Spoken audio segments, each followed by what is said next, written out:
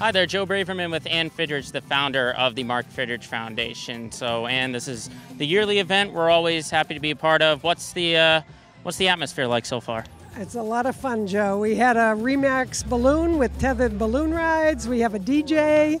We have a lot of great athletes here. But we have teams from Cape Cod. We have athletes in memory of Brian Arsenal, to the Auburn firefighters, so our first responders, Chet's Diner, Blue Water Landscaping. It's just an amazing crew. Special Olympics team, Independent Claims. It's just wonderful.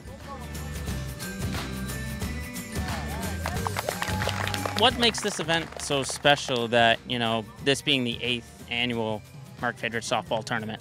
So we formed the Mark Fidrych Foundation in honor of my late husband, who used to do a lot for special needs athletes in the community, and we continued his legacy over the years by raising funds, which we give back to the community and special needs programming.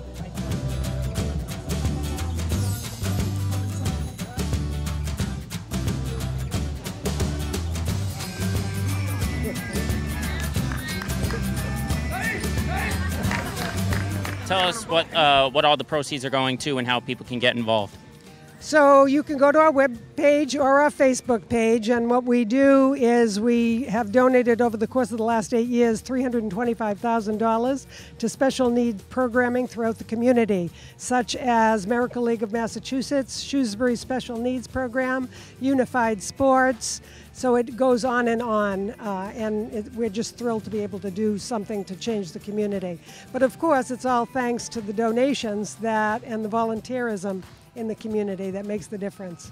Well, thank you very much, Ann Fidrych and Joe Braverman from Memorial Field in Northborough, Massachusetts.